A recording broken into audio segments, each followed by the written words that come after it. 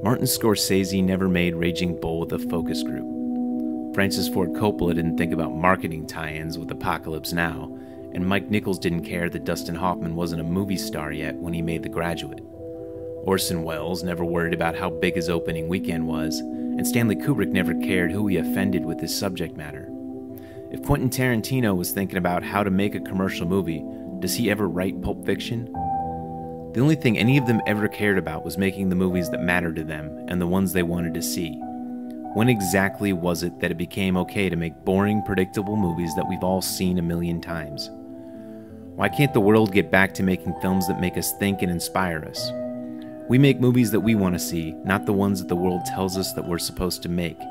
And we're hoping some of you out there feel the same way.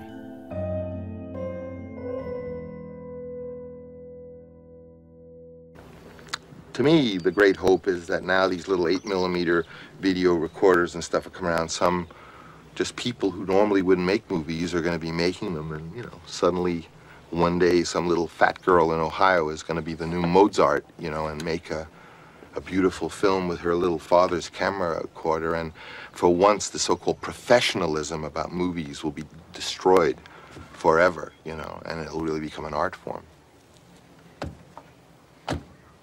That's my opinion.